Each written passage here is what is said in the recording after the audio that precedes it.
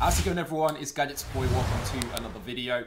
In this one, we're going to be taking a look at the brand new RAZER Kiyo Pro. So this is one of the best web cameras out there, if not the best. And this is great for those guys who want to do online streaming. So if you're a gamer, you want to stream online, for example, you can use this. I've tried it with OBS, for example, and it works great. Or if you're just doing Zoom calls on a daily basis like I do, I've been doing for the last few months or so, then this is great for that. It's got great specs as well to come with it.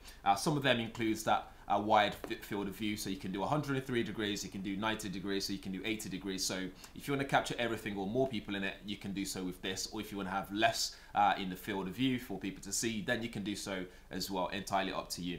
It's also USB 3.0, so it allows that uncompressed video quality, which you can do on here. It's got HDR as well, although you can only stream up to 30 frames per second when it comes to HDR. But otherwise, you have that 1080p 60 frames per second, which is great for people who tend to move around a lot, like lots of hand gestures. It just means it's a lot smoother and it's really good.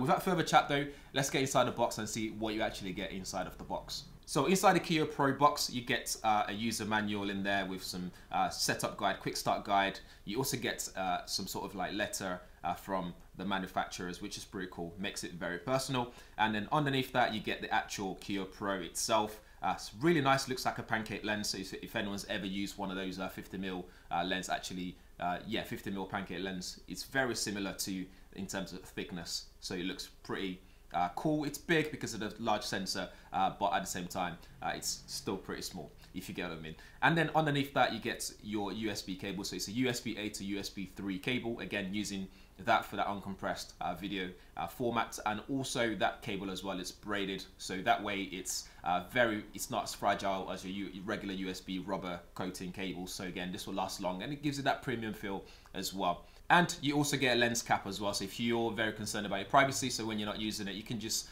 place the lens cap on the lens as well, so you can cover it up so nothing's being seen unless you remove the cap itself. Closer look at the camera itself. On top you have a status indicator light, so when the camera is in use, this will light up to let you know that it's actually in use.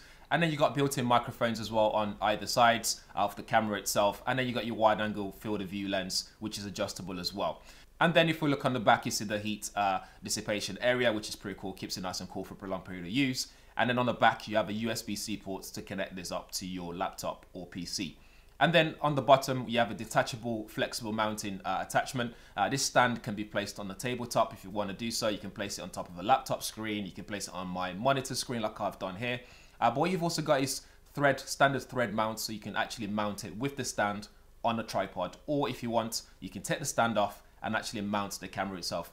What I also found really useful is the flat, below the camera is actually flat, so you can actually place that camera on its own on a flat surface as well if you wish to do so. Although I would advise using the mount, it's just much better. Using the mount that comes with it means you can adjust the angle as well. So if you're placing it on top of your screen like I have on my computer, my monitor, sorry, it means I can adjust the screen up and down as well, so it actually gets me in view and it works the way that it's supposed to work. To improve the image quality, durability and longevity of the RAZER Kiyo Pro, the lens is also designed with damage and scratch resistant Corning Gorilla Glass 3. And when they put this through the lab test, the Corning Gorilla Glass 3 provided up to 4 times improvement in scratch resistance when compared to the competitive aluminosilicate glasses from other manufacturers. So again, it just means that you're not only buying into something that's great for picture and videos and stuff, it also offers really good durability as well. So if you happen to drop it or it lands on its face without the cap on, it means you can be rest assured that it's not going to scratch up and the image quality is still going to look great. Onto the software, if you're running a PC, you can use the Synapse application to adjust various things like saturation, brightness, and contrast, for example, and adjust the field of view if you wish to do so. But myself, using my M1 Mac, I've downloaded a different application, Webcam Settings, which allows me to do some of those settings as well. In fact, all of them. I can zoom in and out, I can adjust brightness, I can adjust things like contrast, saturation, which is really cool. You can also do some advanced settings in there as well, which you probably don't get in the Synapse or Synapse application anyway, but it works really well and it's more than enough for you to adjust your settings to get the best from your Kiyo Pro.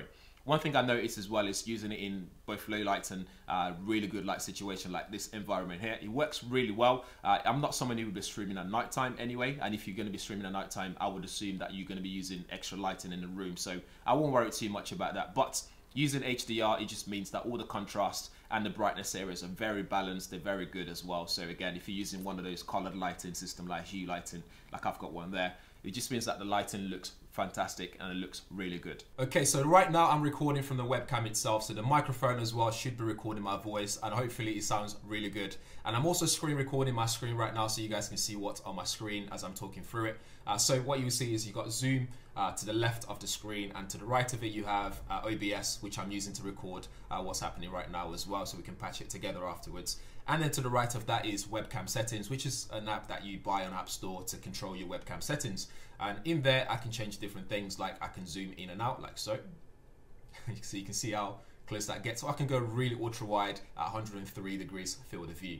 I can also change things like your background lighting situations. So for your HDR, I can adjust that as well. If we go into basic settings, I can adjust brightness. So you can see this, you can make everything really bright, you can see everything more. Or you can leave it as natural as possible. So right now we're just using the natural lighting that's coming through the window, and behind me there's a key lighting that I use for recording video pointing the other direction, so it doesn't really have much effect on the situation here. You got contrast levels, which you can adjust. You got saturation levels as well, so you can turn it up, so to make myself look tanned like I've been on holiday, or I can turn it all the way down so it looks a lot more natural. So that's it for the RAZER Kiyo Pro. If you want to find out more information about it, there'll be links in the description area to check it out. And before you go as well, there's also a surprise giveaway for this. So Corning Gorilla Glass are working with me to give away some of these, and it's very easy to enter as well. All information about this will be in the description area. There'll be a link to the tweet where you can find out more about this and get involved as well, because this thing is actually really worth it, especially if you're thinking of streaming online or if you're doing Zoom calls and stuff like that, like I do. But yes, that's it. If this is your first time on the channel, please do subscribe and hit that bell notification so you'll be one of the first people to know every time there's a video up on the channel. Smash the like as well and share it. Thanks for watching. See you in the next one.